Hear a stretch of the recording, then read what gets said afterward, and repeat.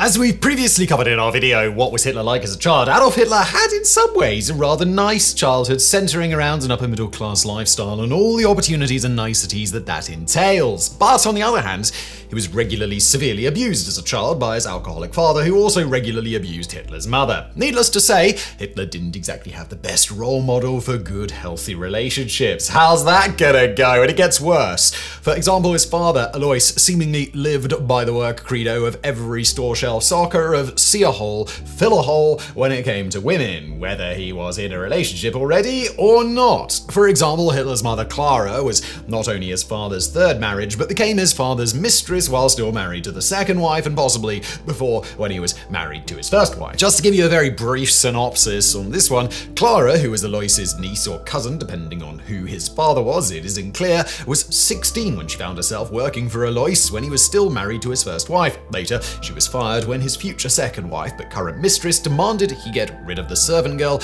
owing to her jealousy of her. However, once wife number 2 got sick with tuberculosis, Klara was rehired as a housekeeper and caretaker for Alois and wife number 2's children. At this point, and as noted possibly before, Alois was apparently like, "Don't mind if I do," and began sleeping with his niece/cousin, who got pregnant with the couple's first child, Gustav, right around when wife number 2 died.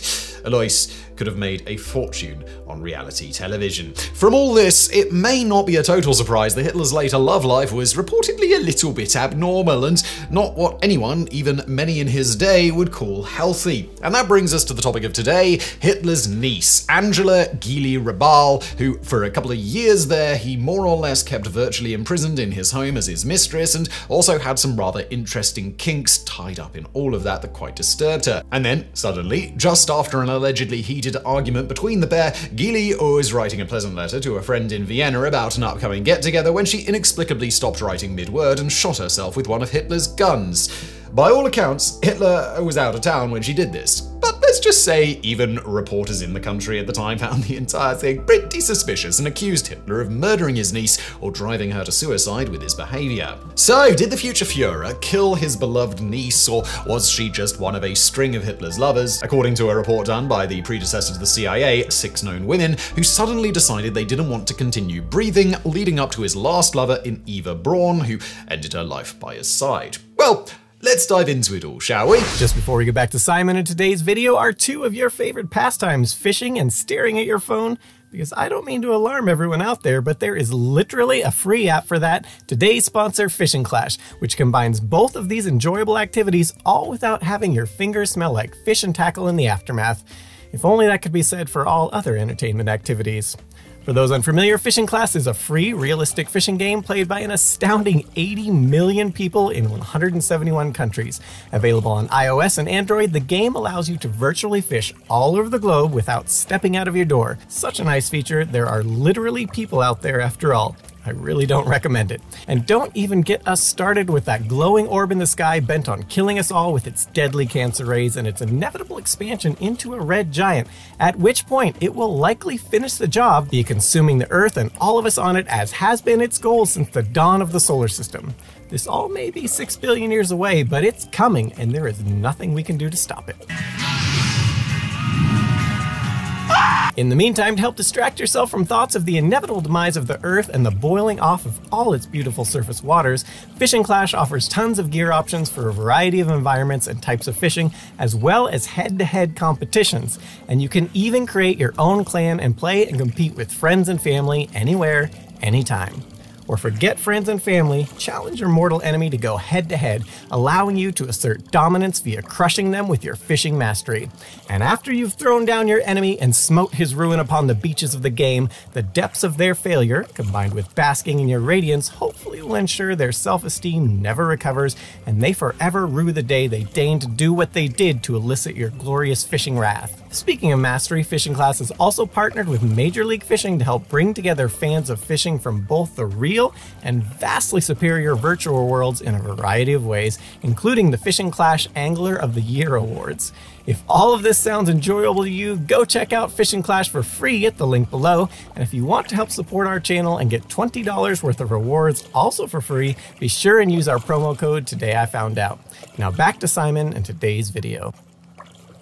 First, perhaps important to point out here, was that in his teen years, Hitler allegedly was determined that if the women he loved couldn't or wouldn't be with him, both he and she should go all Romeo and Juliet and kill themselves. On this one, enter his first crush, one Stephanie Isaac. With his rather obsessive relationship that existed in his head anyway, described in detail in his Best Friend Growing Up, August Kubizek's The Young Hitler I Knew, which was published in 1955. In it, Kubizek states Hitler developed an extreme 4-year-long juvenile obsession with Stephanie, who he never seems to have bothered to talk to in person. Kubizek claims Hitler first became infatuated with her when he was 16. Adolf gripped my arm and asked me excitedly what I thought of that slim blonde girl walking along arm in arm with her mother. You must know, I'm in love with her. Hitler then took to standing near a bridge that she would cross over most days around 5 p.m. As to why he never bothered to go and talk to her, Kubizek says it would have been improper to address Stephanie, as neither of us had been introduced to the young lady. A glance had to take the place of a greeting. From then on, Adolf did not take his eyes off Stephanie. In that moment, he was changed, no longer his own self. Or at least that seems to have been Hitler's excuse for not talking to her, because other men seem to have had no issue flirting with the girl, much to Hitler's chagrin. Kubizek states, there was a lot of flirting, and the young army officers were particularly good at it. Poor pallid youngsters like Adolf naturally cannot compete with these lieutenants in their smart uniforms. It annoyed him intensely that Stephanie mixed with such idlers who, he insisted, wore corsets and used scent. Nevertheless, despite only occasionally exchanging glances, Kubizek insists Hitler felt the two were destined to be together. As Hitler claimed, for such extraordinary human beings as himself and Stephanie, there was no need for the usual communication by word of mouth. Extraordinary human beings would understand each other by intuition. As many a love-struck teen does, he also began to invent all manner of things about her to fit his personal ideal, including that she was likely an exceptional opera singer, something he admired greatly. When Kubizek once told Hitler he couldn't really possibly know anything about her at all, he states Hitler exploded on him, yelling, "You simply don't understand because you can't understand the true meaning of extraordinary love." Further, when something he learned of her directly contradicted something he believed about her, he simply would come up with workarounds. For example, Hitler loathed dancing and felt that she must hate it too. But when the pair learned that Stephanie danced, Hitler excused the notion, saying, "Stephanie only dances because she is forced to by society, on which she unfortunately depends. Once she is my wife, she won't have the slightest desire to dance." Not letting this one go, Kubizek states he then teased that Hitler should take up dance lessons so that he could dance with Stephanie, to which Hitler purportedly doubled down on his previous sentiment, "No, no, never. I shall never dance. Do you understand? Once Stephanie is my wife, she won't have the slightest desire to dance." As for his hatred of dancing, he states, "Visualize a crowded ballroom and imagine you are deaf. You can't hear the music to which these people are moving, and then take a look at their senseless progress which leads nowhere. Aren't these people raving mad?" Apparently becoming impatient with the whole affair, Kubizek also claims Hitler at one point planned out an elaborate kidnapping, quoting, "He hit upon a crazy idea. He seriously considered kidnapping Stephanie. He expounded his plan to me in all its details and assigned me to my role. I had to keep the mother engaged in conversation while he seized the girl." Alright, going back to the whole Romeo and Juliet thing, Kubizek claims that Hitler told him that if he couldn't have Stephanie as his woman, he would jump into the river from the Danube Bridge and then it would be over and done with. But Stephanie would have to die with him. He insisted on that. Once more, a plan was thought up in all its details. Every single phase of the horrifying tragedy was minutely described. Of course, owing to the fact that he never plucked up the courage to actually go talk to her, which likely would have been a severe disappointment to him had he done it, as she couldn't possibly live up to the ideas of her that he had in his head, nothing ever came of his first foray into love. Indeed, the only time he ever seemingly communicated with her at all was a postcard that he sent her after he moved to Vienna. Stephanie apparently had no idea who the postcard was from at the time, but said he wrote he was going to return and marry me, and that she should wait for him. In the end, she didn't wait for him and instead married one of those officers that had been flirting with her, and Hitler, whether he ever found out about this or not, never returned for her, presumably having grown out of his teenage infatuation at some point. Fast forwarding from there, the soon-to-be homeless Hitler didn't by any known accounts have much luck with the ladies, but as he and the Nazi Party began their horrific rise, let's just say the growing influence and power of the man attracted women in droves despite his silly little moustache, and that well, he was a very naughty boy. This was something Hitler was keen on keeping going, both the ladies of the nation attracted to him and his ridiculous moustache. With several of the women he was involved with claiming that he often had to say that he had no interest in marriage because he couldn't allow for anything to distract him from his mission and his life's work. He also allegedly stated that he felt he could exert more influence over the women of the nation if he was single. On top of this, he stated, "The bad side of marriage is that it creates rights. In that case, it's far better to have a mistress. The burden is lightened, and everything is placed on the level of a gift." On top of that, he stated having children would be irresponsible of him as it would divide his attention from where it should be in his work, and that, quoting, "I'm aware that the children of a genius usually have a hard time in the world. They're expected to achieve the same stature as their famous father, and they're never forgiven if their achievement is only mediocre. Besides, they're usually cretins." This all brings us to 1925 and Obersalzberg, when the 36-year-old Hitler was in need of a housekeeper, so he invited his older half-sister Angela Rabal to take the job. As an interesting aside here, before working for Hitler, Angela worked as a cook for the Mensa Academica Judaica Association of Jewish Students. According to the alluded-to famed 1943 OSS report, a psychological analysis of Adolf Hitler, his life and legend, written by psychoanalyst Walter C. Langer, while working at the boarding house, quote, "Some of our informants knew her during this time and report that in the student riots, Angela defended the Jewish students from attack and on several occasions beat the Aryan students away from the steps of the dining hall with a club." In any event, once Hitler hired his sister to run his household in 1925, she relocated and brought along with her a 17-year-old daughter, also named Angela, but called Gili, which is handy for not confusing everybody in this piece. Variously described by some as a young beauty, others claimed her charms lay elsewhere. For example, Hitler's British nephew Patrick, who incidentally would serve in the US Navy during World War II, would state, "Gili looks more like a child than a girl. You couldn't call her pretty exactly, but she did have great natural charm. She usually went without a hat and wore very plain clothes, pleated skirts and white blouses. No jewelry except a gold swastika given to her by Uncle Adolf, whom she called Uncle Alf." On the note of plainness, this seemingly would have been to Hitler's liking, as he famously had a particular distaste for things like makeup on cosmetics and similar things like that, with the Führer even known to chastise women for wearing perfume or using hair dye. And as for fashion, when Hitler came to power, he established a German fashion board, Deutsches Modeamt, to help push his brand of very simple feminine beauty, emphasizing, among other things, no makeup, natural hair, and slightly plump curvy women, rather than, to quote, boyish bodies that Parisian fashion promoted. Thus, his plain, curvy niece was most definitely his cup of tea. And so it was that when in 1927 Hitler asked Angela to relocate to Berchtesgaden on the Bavarian Alps to manage his larger private residence, the Berghof Villa, he also requested Gili remain with him in his Munich apartment. It's not clear if Gili accepted of her own volition or was forced to accept by the domineering Adolf or her mother, or whether it was simply a practical measure, given that during this time period she would study medicine at Ludwig Maximilian University. What is known is that for the ensuing 4 years, uncle and half-niece would live together in Munich, though they did maintain separate bedrooms for whatever that's worth. That said, it seems Hitler had other female love interests at the time. For example, around this exact time, he allegedly had a relationship with a teen girl by the name of Maria Reiter, who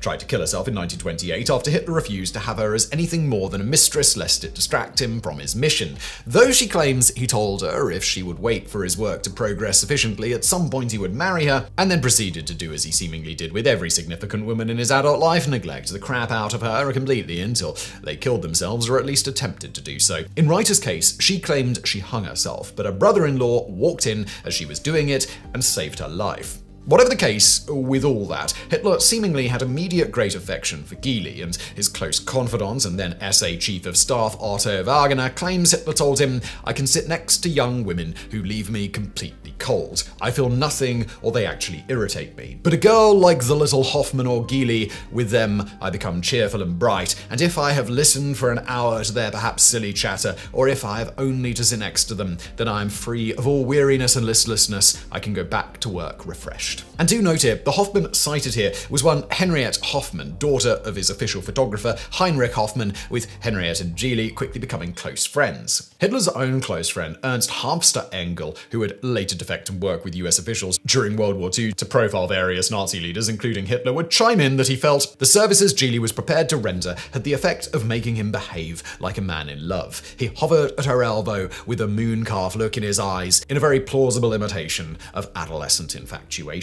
We'll get to those services in a bit. But for now, Henriette would also state that Gili was irresistibly charming. If Gili wanted to go swimming, it was more important to Hitler than the most important conference. Future head of the Hitler Youth, Baldur von Schirach, stated of Hitler's public behavior towards Gili, Hitler followed her into millinery shops and watched patiently while she tried on all the hats and then decided on a beret. He sniffed at the sophisticated French perfume she inquired about at a shop on the Theatiner Strasse, and if she didn't find what she wanted in a shop, he trotted after her like a patient lamb. She exercised the sweet tyranny of youth, and he liked it. He was a more cheerful, happier person.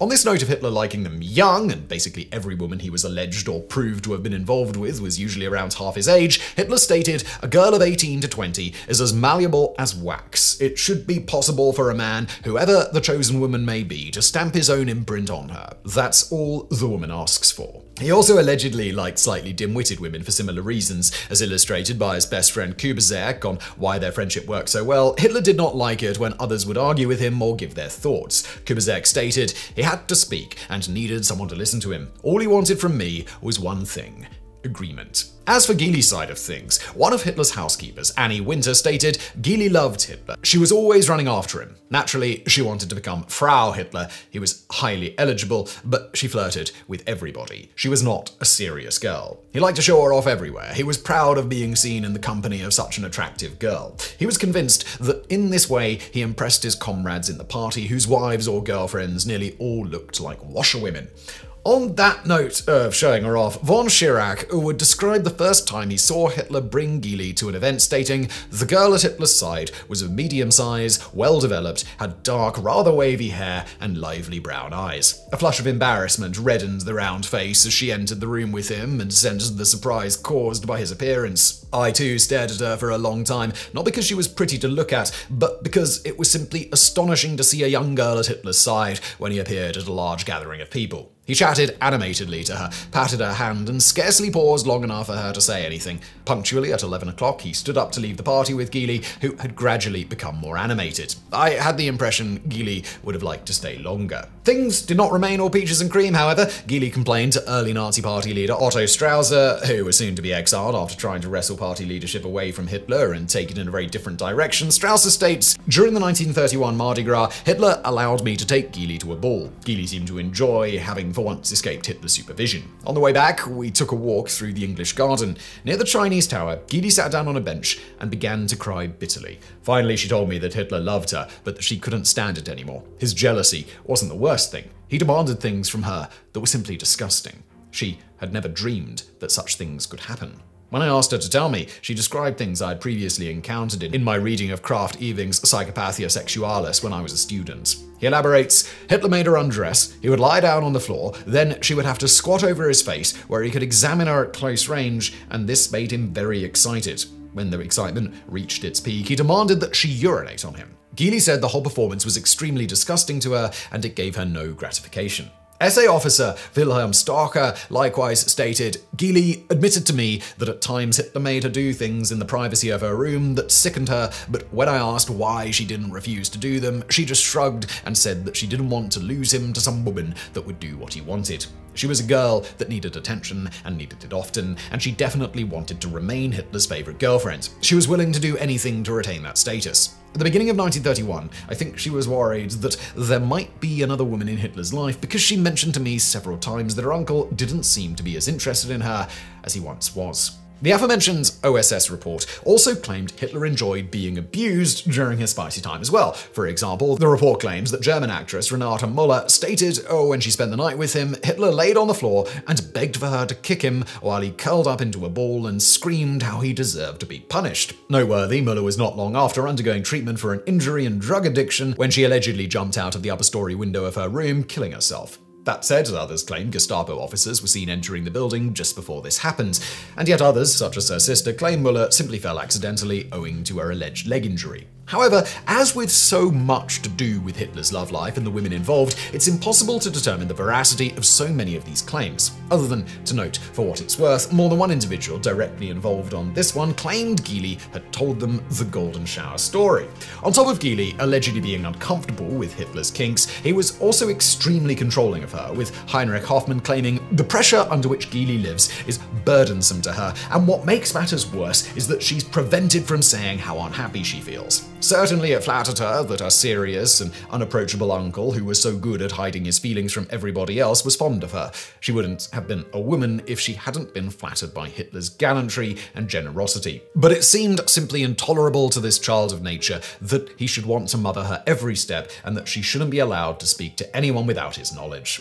And then there was the jealousy, which seemingly went both ways. On the one hand, Gili was well aware Hitler had other ladies, and allegedly particularly loathed Eva Braun after Gili allegedly discovered a note from Braun that said, "Dear Herr Hitler, thank you again for the wonderful invitation to the theatre. It was a memorable evening. I am most grateful to you for your kindness. I am counting the hours until I have the joy of another meeting. Yours, Eva."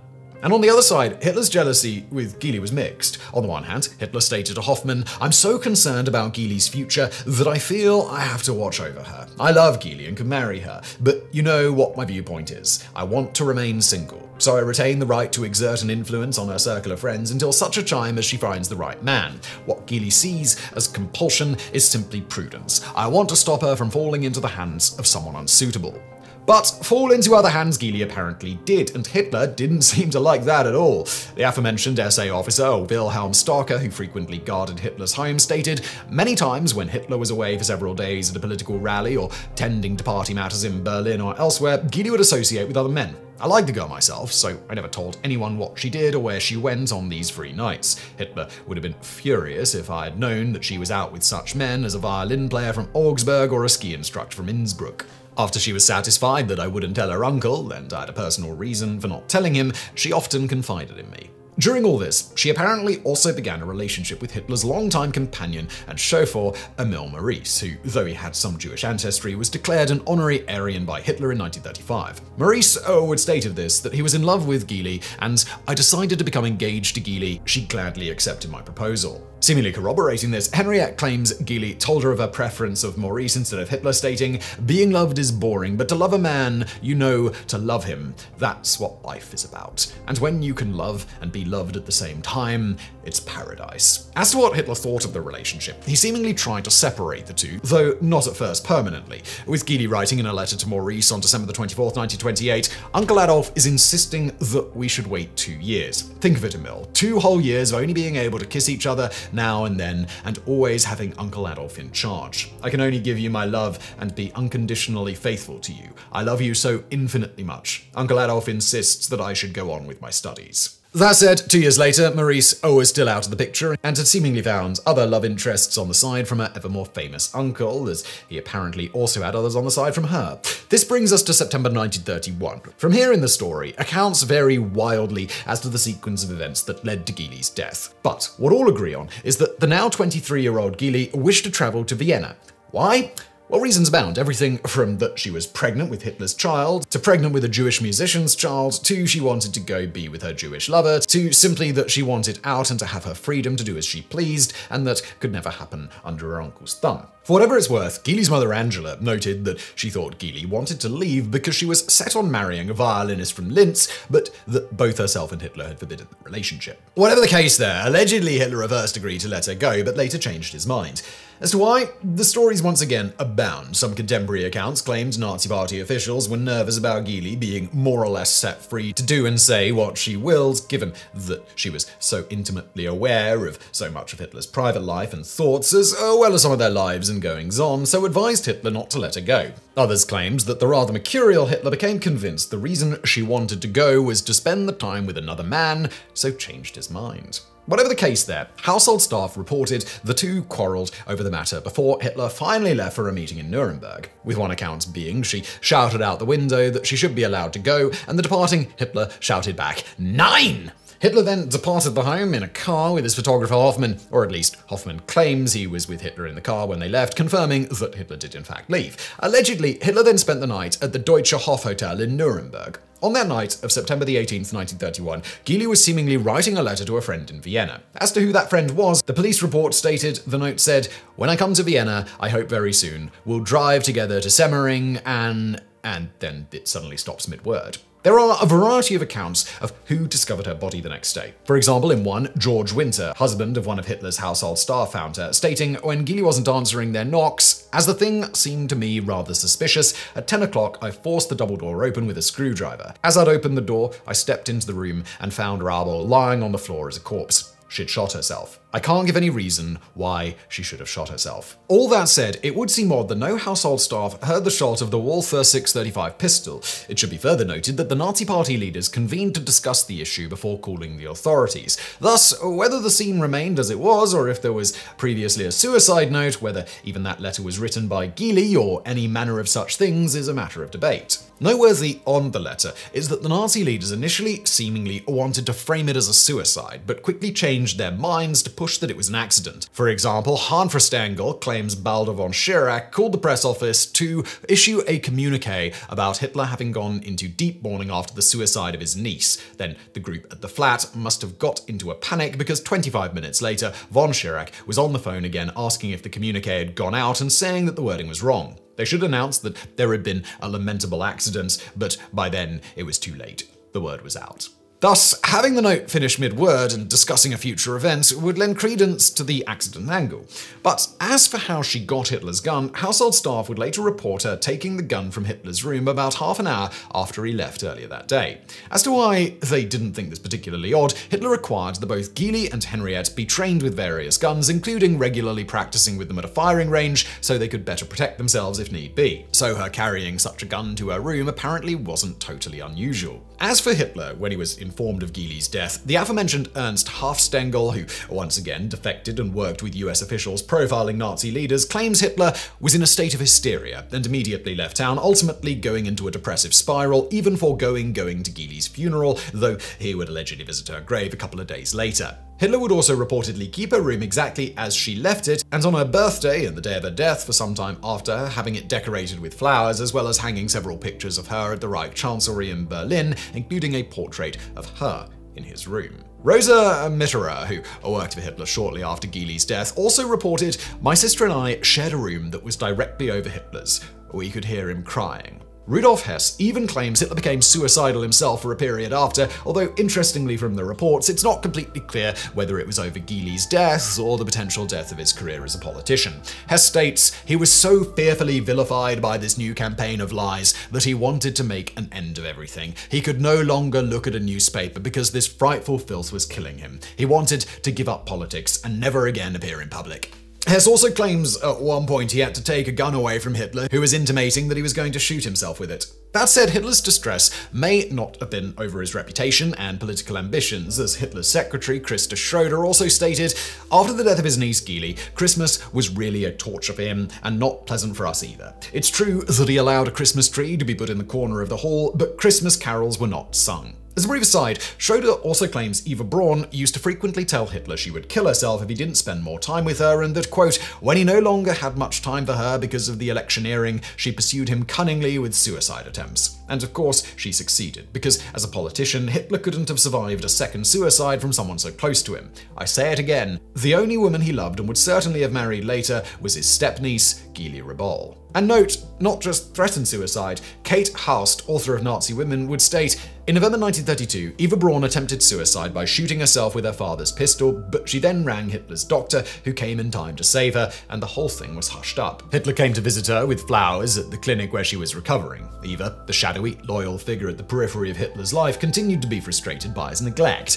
Hitler would turn up at unpredictable times, and his moods shifted between gushing charm and indifference." In another case, Eva allegedly swallowed a bottle of sedative pills to attempt to kill herself, but nothing much came of this, other than Hitler apparently begging for her forgiveness for the neglect and promised to do better in the future. with her writing in her journal on February the 18th, 1935, "Dear God, please let them come true and let it happen in the near future. I am infinitely happy that he loves me so much, and I pray that it may always remain so. I never want it to be my fault if one day he should cease to love me." But then pretty much right after that he went back to neglecting her completely, with her writing on May the 28th, "Is this the mad love he promised me when he doesn't send me a single comforting line in 3 months?" His housekeeper, Annie Winter, sister of the aforementioned Rosa, would also state Eva Braun was there often when Hitler was in Munich. She was always running after him, insisting on being alone with him. She was a most demanding woman. In any event, going back to Gili and Hitler's distress, it's often claimed that her death is part of the reason Hitler became a vegetarian, allegedly with meat reminding him of Gili's corpse. However, along with so many of the varied stories here, the veracity of this claim seems questionable given the majority of accounts, and including what is relatively known about Hitler's location during all of this, and it would never have given it a chance to see the body. Further, it really just seems like Hitler abhorred animal cruelty, and the Nazi regime bizarrely were among world leaders at the time in animal rights laws, right down to banning boiling lobsters and crabs alive, limiting hunting, and banning vivisection. They even held an international conference on animal welfare in 1934. Going back to the vivisection, Hermann Goering would state in a speech in 1933, "An absolute and permanent ban on vivisection is not only a necessary law to protect animals and to show sympathy with their pain, but it is also a law for humanity itself. I have therefore announced the immediate prohibition of vivisection and have made the practice a punishable offense. Until such a time as punishment is pronounced, the culprit shall be lodged in a concentration camp." Apparently, they were not only leading the world in animal rights, but also in irony. But in any event, given the pattern of behaviors here from Hitler with regards to animal welfare, it seems unlikely Gili's death had anything to do with his alleged choice of vegetarianism.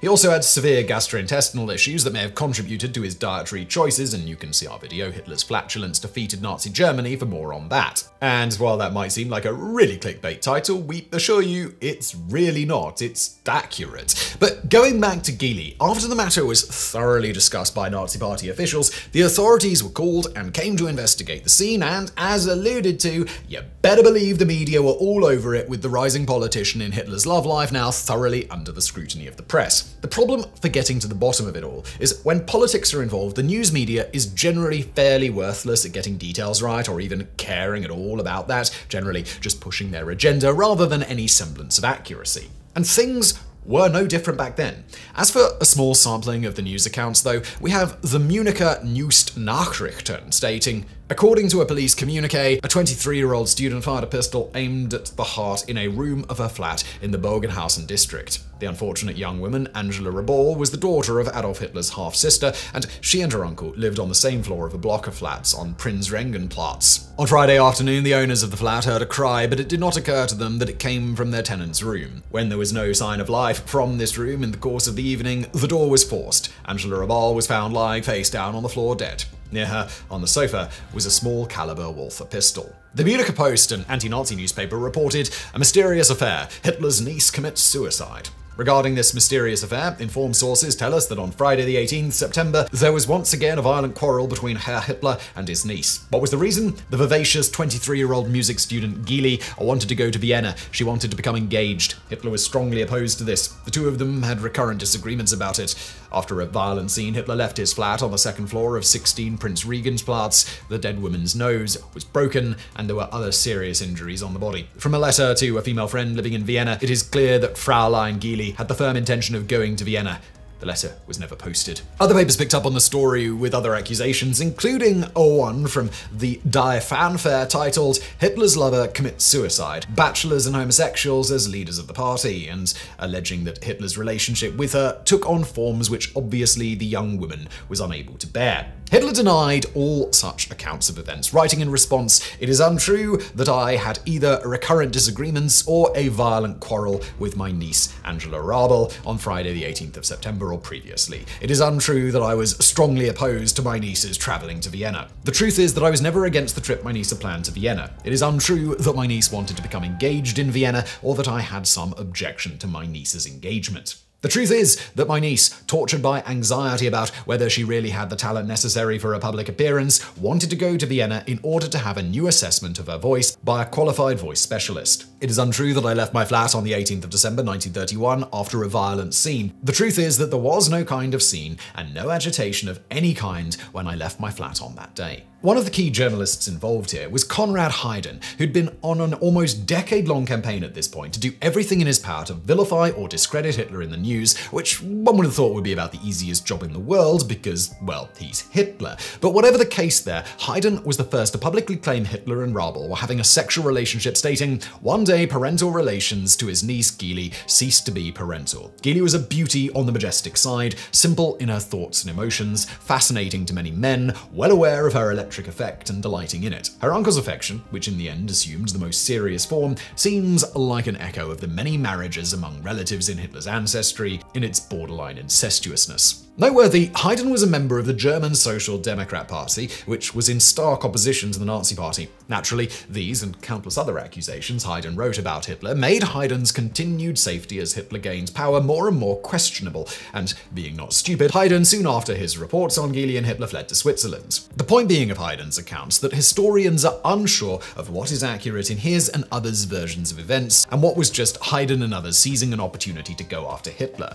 Yet another similar journalist was anti-Nazi editor of the Der Gerard Weg, Fritz Gerlich. Gerlich was working on the story and allegedly even had some proof that Hitler either had Gili killed or did it himself. However, Gerlich's known account includes claiming that Hitler had been drinking before he killed Gili, which calls into question his accuracy, as Hitler had a pretty long and very adamant and public track record of being vehemently anti-alcohol. For example, Hitler wrote, "I know what a devil alcohol is. It really was, via my father, the worst enemy of my youth." He would also write in Mein Kampf, seemingly referencing his father, "It ends badly if the man goes his own way, and the woman, for the children's sake, opposes him. Then there is fighting and quarreling, and as the man grows estranged from his wife, he becomes more intimate with alcohol. He is drunk every Saturday, when at length he comes home on Sunday night, drunk and brutal. God have mercy. I have seen this in hundreds of instances." Whatever the case, unfortunately for Gerlich, on March 9, 1933, when he was allegedly working on the story that was going to prove Hitler murdered her, Emil Maurice, Max Amann, and a group of stormtroopers entered his office, ransacked it, and destroyed all the files. Gerlich was then taken to Dachau and was ultimately killed there. However, given this occurred about a year and a half later, this also calls into question the often cited claim that Gerlich had such evidence Hitler had murdered Gili and was working on the story at the time. It seems more likely that it just simply pissed Hitler and other Nazi Party members off on a number of occasions, and they finally decided to do something about it. But as for the authorities' investigation, well, we can't really trust that at face value either, as the Nazi Party definitely were exerting their influence on it. That said, there is evidence that Detective Saar, in charge of the case, was unhappy with the state of it when it was more or less closed by Minister of Justice in Bavaria and close friend to Hitler, Franz Guttner, sometimes referred to as Hitler's protector, and it was ruled suicide. However, what Saar found out during the second investigation has disappeared from history because the records from it were either lost or destroyed. That said, the first report from Saar is still available, with Saar writing on September 28, 1931, his niece was a student of medicine. Then she didn't like that anymore, and she turned towards singing lessons. She should have been on the stage in a short time, but she didn't feel able enough. That's why she wanted further studies with a professor in Vienna. Hitler says that was okay with him, but only under the condition that her mother from Berchtesgaden accompany her to Vienna. When she said she didn't want this, he said he told her, "Then I'm against your Vienna plans." She was angry about this, but she wasn't very nervous or excited, and she very calmly said goodbye to him when he went off on Friday afternoon. She had previously belonged to a society that had seances where tables moved, and she had said to Hitler that she had learned that one day she would die a natural death. Hitler went on to add that she could have taken the pistol very easily because she knew where it was, where he kept his things. Her dying touches his emotions very deeply because she was the only one of his relatives who was close to him, and now this must happen to him. Of course, this account was seemingly mostly derived from Hitler's explanation of events to Saar, calling even further question into the accuracy of it. As for any physician's account, the body was examined by a doctor, one Dr. Müller, then ultimately released to be buried in Vienna, with some suggesting taking the body to Austria was a move to make it more difficult to have it later exhumed for additional examination. Although for what it's worth, it was claimed by Henriette that it was Gili's mother Angela who was the one who requested her daughter be buried in Vienna.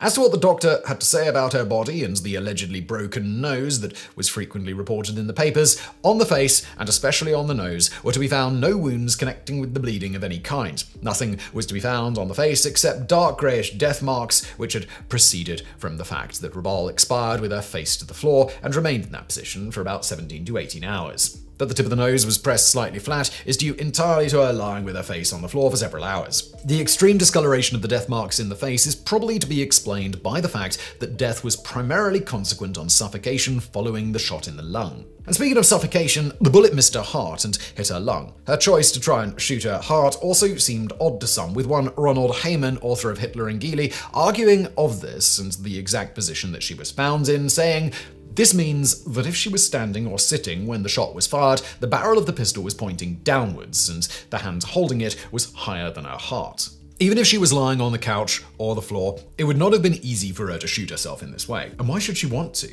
Having been taught how to use a Walther, she could, if she wanted to kill herself, easily have avoided such a slow and painful death." The aforementioned Otto Wagner would also give his opinion, thinking it wasn't suicide at all, but that, quote, "the bullet's trajectory showed that she had the pistol in her left hand with the barrel towards her body. Since she was sitting at her desk and writing a totally innocent letter which was unfinished, we must assume that it came into her head to fetch the pistol and check whether it was loaded, at which point it went off and hit her in the heart, an unfortunate accident."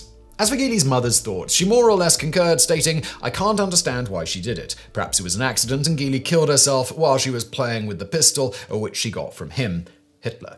Hitler's sister Paula had a different view. "The only thing that keeps me from publicly accusing him is the memory of our mother. I would accuse him of the deliberate murder of Geely. And don't misunderstand me, I'm not saying he drove her to death, caused her to commit suicide or anything like that. I mean to accuse him of shooting and killing her. I have enough proof to convince a fair jury that Adolf should be convicted of murder." As for Geely's best friend Henriette, she states, "Hitler fenced her life off so tightly, confined her in such a narrow space that she saw no other way out. Finally, she hated her uncle. She really wanted to kill him. She couldn't do that, so she killed herself, to hurt him deeply enough to disturb him. She knew that nothing else would wound him so badly. And because he knew too, he was so desperate, he had to blame himself." For what it's worth, Paula and Henriette also claim Geely was not pregnant at the time, contrary to many of the rumours swirling.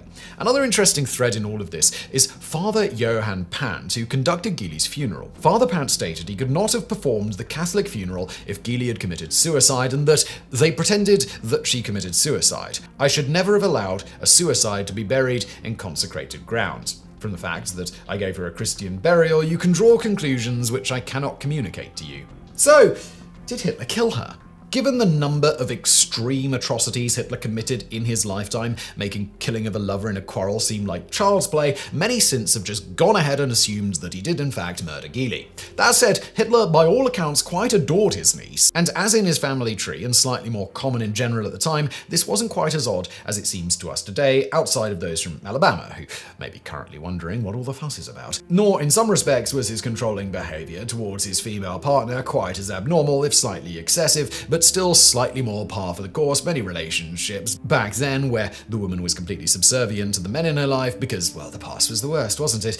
In the end, given the evidence we have today, which granted relies mostly on the testimonies of the household staff, it's generally thought Hitler could not have killed her, primarily because he really doesn't seem to have been around at the time. At least, again, according to the household staff, as well as Heinrich Hoffmann, his photographer, who claims that Hitler was in the car when they left, as noted previously. Also, as noted previously, he claims Hitler was at the Deutscherhof Hotel in Nuremberg that night, a little over 100 miles away, and the next morning they were allegedly en route to Hamburg when a courier was dispatched to tell him of the news of his niece's death. All of this, however, relies on the testimony of those either in the employ of Hitler or part of the Nazi Party, with one exception. There is a ticket Hitler and co. received from the town of Ebenhausen, about 40 miles away, for speeding through it back to Munich after Hitler found out.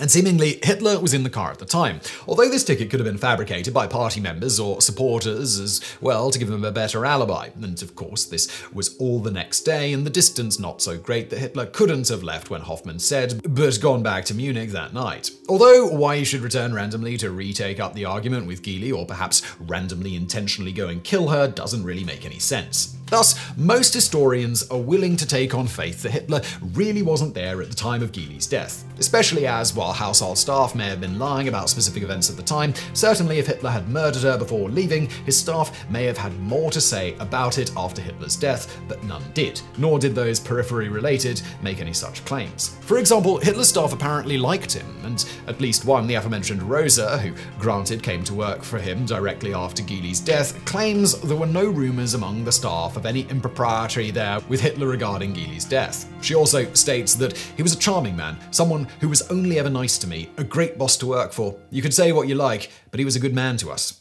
She also stated about the only thing strictly required of her outside of her work duties was to have her and her sister attend church every Sunday, as he felt it was good for them. Ultimately, in 1935, Rosa fell in love with one Joseph Amortz and wished to leave Hitler's employ, and he happily granted her request and congratulated her on a relationship. She concludes, "I only met Hitler once more, on December the 10th, 1936, when Annie married Herbert Doering, manager of the Berghof. He came to the wedding and was nice to me, saying he missed me." In any event, Rosa was 15 when she started working for Hitler, but critically for the story at hand today is that her sister, the aforementioned Annie, had worked for Hitler for several years before that and lived in the house. But her sister seemingly made no mention of anything odd with regards to Geily's death. Rosa simply states of the whole thing, "She shot herself in September 1931, and I was told as soon as I went to work for him that he was not to be approached on the anniversary of that day." Of course, just because he seemingly couldn't have done the deed himself owing to not being there doesn't mean someone connected to him couldn't have done it, perhaps at Hitler's orders or maybe even without his knowledge. Especially given that if Geily really was going to leave, as mentioned, she knew an awful lot of very intimate things about the future Führer and those around him, which could have compromised his rise and the rise of the Nazi Party. And as alluded to, there were rumours that many among the party were uncomfortable with Geily and Hitler's relationship for that reason. So it's always possible someone else killed her to ensure her silence, which may explain why she stopped writing the letter in question mid-sentence if interrupted, assuming she was really writing that letter at the time and it wasn't planted after the fact. Given Hitler's apparent love of Geily, however, most historians land on the side of that if it was someone within the party who had her killed, it probably wasn't on Hitler's orders, but perhaps done behind his back for the good of the party.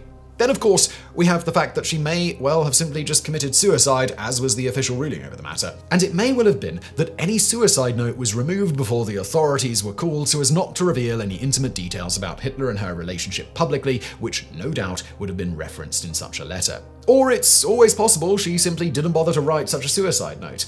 Whatever the case, as alluded to, if it really was a suicide, it's also been conjectured that the letter she was allegedly writing may have been planted there to attempt to make it look like an accident instead, as the party seemed to have wanted that story to be pushed. On that note, another possibility is that she was indeed just playing with the gun at the time, with her handling such weapons allegedly not being uncommon, and having it on her when Hitler was gone for extra protection may have simply been her norm. This would perhaps explain why she was shot in the chest instead of the much more quick and painless way of the head had it been suicide. Thus, again, some have conjectured that while writing the note with her right hand, she was idling playing with the gun in her left hand, which allegedly is the one she shot herself with, and it inadvertently went off. This could explain the pleasant and future tense nature of the letter and the lack of suicide note. And it's even possible in this case that Hitler was telling the truth, that he was not totally against her trip, just her going alone, which would explain why in the letter she seemed to think the trip to Vienna was happening.